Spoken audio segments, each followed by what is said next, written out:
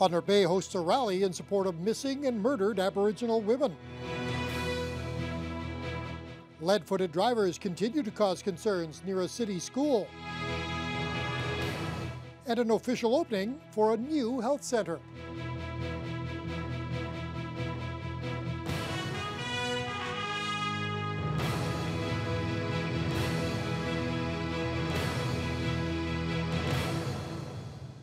Good evening and thank you for joining us. A special ceremony in Thunder Bay today to honor a large number of victims. There are over 600 known cases of missing and murdered Aboriginal women in Canada, and that number continues to grow. Several of those on that list are from northwestern Ontario. And October 4th has become a day that's set aside to honor these women and to also give support to those who have been left behind. Courtney Rutherford reports. The missing and murdered Aboriginal women are mothers, grandmothers, sisters, daughters, and nieces. People who were ripped away and have gone without a trace, leaving their families wanting answers. For many years, Aboriginal families have tried to bring awareness to the tragedy by setting aside a day that draws attention of people across the country. I think it's been a long uphill battle to get the awareness and to get the momentum that we need. There's still a long way to go. I don't think that enough attention is paid to missing and murdered Aboriginal women. The fact that over 600 known cases have been reported and there's still a delay or a denial for a national inquiry into that definitely speaks volumes. So I think we're making progress and we're doing all that we can, but there's a long way to go.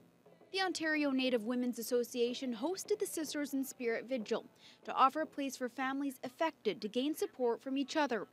Ending violence against Aboriginal women is a top priority for Anwa, and they plan on doing whatever it takes to gain as much support as possible. I come from a small community, and there was a number of women I was raised in McDermott, and growing up I had heard of many women that had been missing and later found murdered. So as well as family members. And so I come out because I think it's an important issue. It's a human rights issue. The Native Women's Association of Canada has launched a petition calling for a national inquiry into the missing and murdered women. The petition can be found at www.anwa.ca. Courtney Rutherford, TBT News. There's a new development today related to this week's fatal hit and run on Algoma Street. 38-year-old bicyclist Richard Vrastak died from injuries he suffered when hit by a minivan. At the time, police said he'd been intentionally targeted. This was followed by word yesterday that 32-year-old Sheldon Yesno of Thunder Bay had been arrested and charged with second-degree murder in what police say was a drug-related attack. Now the Anishinaabe Nation has issued a statement on the case. It confirms that Yesno is the son of Grand Chief Harvey Yesno. NAN has expressed its condolences to the family of the victim and its continued support for Grand Chief Yesno and his family. It also says because of the personal nature of the incident, NAN officials will be making no further comment on the case. People are continuing to speed down Dawson Road despite measures taken to get motorists to slow down. Now a report on the issue will go to City Council on Monday night. Time and time again, residents in the area and the ward councillor have tried to find ways to address the safety concern. Earlier proposals to lower the speed limit were shot down by council, but radar speed signs installed late last year seem to be having some impact. The signs and the community safety zone were initiated in November of last year near 5 Mile School. Thunder Bay Police have also been busy issuing speeding tickets.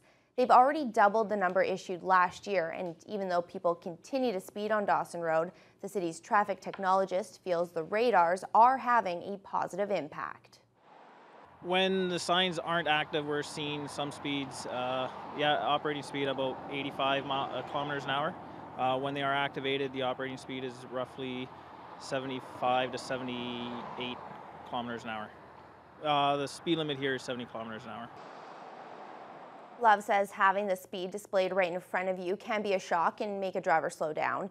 The city will review the effect of the radars in another 2 years. Meanwhile, they're hoping police will step up enforcement in the area as well. The head of the Thunder Bay Children's Centre says there will continue to be a need for youth treatment beds in the city, even though the program is now closed. The 6-bed residential care program operated for roughly 15 years, but shut down October 1st. About 100 youth with complex needs utilized the program over that time, and Tom Walters says there were many successes. Walters adds the program assisted in keeping some youth in school, out of hospital, and out of the young offenders system. City Council is sending a letter of support for the program to the province. Walters says the funding just wasn't there anymore to keep the program running. We will see some youth go to Southern Ontario. We may see some youth get into other systems, get into more trouble. Some of them may end up in the young offender system because there's not the kind of supports that they want, and they may end up getting care that way. Some will certainly be disruptive in school. Walters notes it was a tough decision to close down the residential care program. 3 of the 4 young people who were staying in the housing at the time will move to foster homes. The other has been sent to Southern Ontario. A single vehicle accident on Maple Ward Road has left the driver with minor injuries. Police say it happened around 8:45 this morning when the car left the roadway and ended up on its roof in a ditch. The 51-year-old driver was able to get out of the vehicle without assistance and was treated in hospital and released. She's been charged with careless driving. Highway repaving west of Atikokan should start this fall now that the government has awarded a contract for the work. It'll cover a 20-kilometer section of Highway 11 at a cost of $6.7 million. Pioneer Construction says it expects to create about 70 jobs in the process. There's a new building on the city's south side that's welcoming all people to learn, heal, and accept one another. The Blue Sky Community Healing Center held its grand opening today. Located on Victoria Avenue East, it will house small businesses dedicated to people's well-being. Cindy Crow is the lodge keeper of the Grey Wolf Traditional Teaching Lodge, and it's been her dream that's made the center a reality. She says the main goal is to promote unity in the community.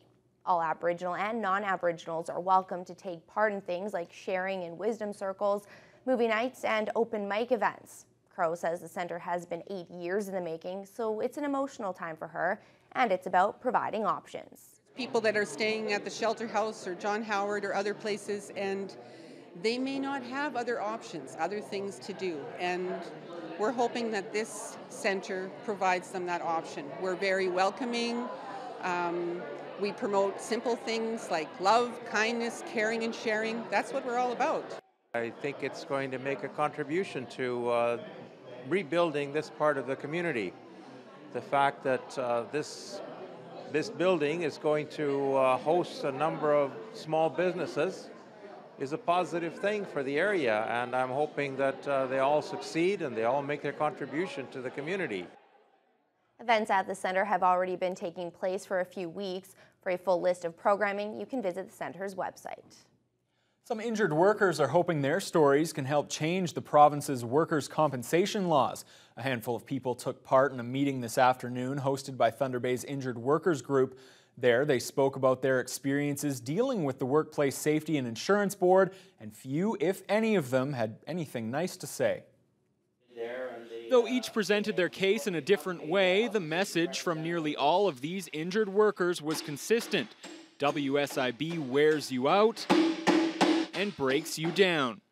Robert Story is the Director of Labour Studies at McMaster University. He's a member of a group trying to change Ontario's worker compensation laws to make it easier for injured employees to get the compensation they deserve.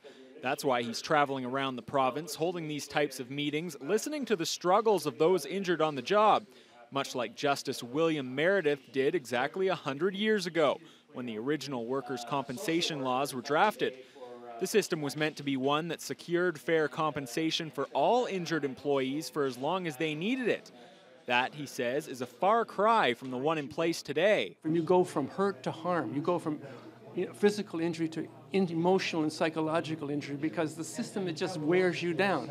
So that's not what Meredith wanted, but that's what we're finding across the province. And it's where people just giving up on it because they just can't deal with a system that was supposed to be fair, that was supposed to be justice, and that was supposed to deliver guaranteed and secure compensation. Ed Seponari injured his back nearly 50 years ago while working as a mechanic. He says at first WSIB paid for a back brace for him, but when it came time to replace it, they refused it. They refused a thing that cost $125. So there you go. It goes to show you what they honor it. Then they say, oh yeah, you're not disabled. These are the types of tales that Story and his crew will include in a report to be presented at the International Workers' Compensation Conference in Toronto later this month. We'll give our interim report there, we'll get feedback, then we'll write a final report, which we'll put absolutely everywhere and anywhere we can. Anybody who wants to listen, we'll talk about it, we'll put it to the decision makers, we'll put it to injured workers groups, we'll put it on the web, and we'll talk about it with anybody who wants to listen to us. Because we think that, at that point we'll have the force of this collective voice behind us to talk about the issues and hopefully to force some reform. That would be music to the ears of Seponary. I mean, an injured worker is an injured worker. I mean, if he pays his dues and that, he should be looked after. And Thunder Bay's Injured Workers Group will hold another such meeting tonight at 7 o'clock. A class action lawsuit against Bell Mobility has been certified in an Ontario court. The suit alleges that expiry dates shouldn't be allowed on Bell's prepaid wireless services and that they should be treated more like gift cards. The suit was filed on behalf of anyone in Ontario who purchased prepaid wireless services since May 2010 from Bell Mobility, Virgin Mobile, or Solo Mobile, all of which are brands of Bell Canada. Bell has said the case is without merit and it plans to defend against it. The use of technology in classrooms these days isn't something teachers shy away from. In fact, they're embracing it. That topic was up for discussion at today's Literacy Development Workshop held at the Valhalla Inn. Carol Volbrack is the literacy coordinator with the Northern Ontario Education Leaders. She says the program offered today was specifically designed for teachers, principals, superintendents, and directors. Those that came together discussed how to lead a connected school and how the use of technology inside the classroom can actually support student achievement. Volbrack adds their schools have come a long way in the past couple of years. Into a classroom these days would be surprised because the blackboard has frequently been replaced by a smart board, and we'll see many students with their own devices and iPads in the hands of all of the students and so forth. But in actual fact, those are tools that are made available, and like any tool, you need to be able to use them in an effective manner. The workshop is a 3-day event and is held annually in Thunder Bay. Thunder Bay's KBM Resources Group is celebrating today. It received the Export Honours at last night's Northern Ontario Business Awards in North Bay. After the downturn in the forest industry, the consulting firm reinvented itself and used its expertise in forest management, aerial photography, and map making to make a successful transition to take advantage of mining and energy business opportunities, both here and in the U.S. October is Breast Cancer Awareness Month, and staff at the Regional Health Sciences Centre are doing their part to make everyone aware of it.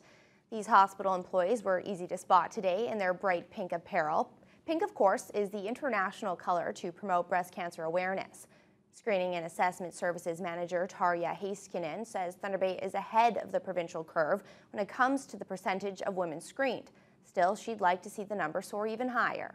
We're better than the provincial average. Provincially, about 50–60% are getting screened in the age group that we target, which is 50 to 74. And in the Northwest, we're sitting around 70%. So we are doing not too bad, but as I said, there's always room for improvement. Heiskanen is particularly concerned about women just entering that high-risk age range. She says there's been a decline in the number of 50-year-old women getting screened for breast cancer.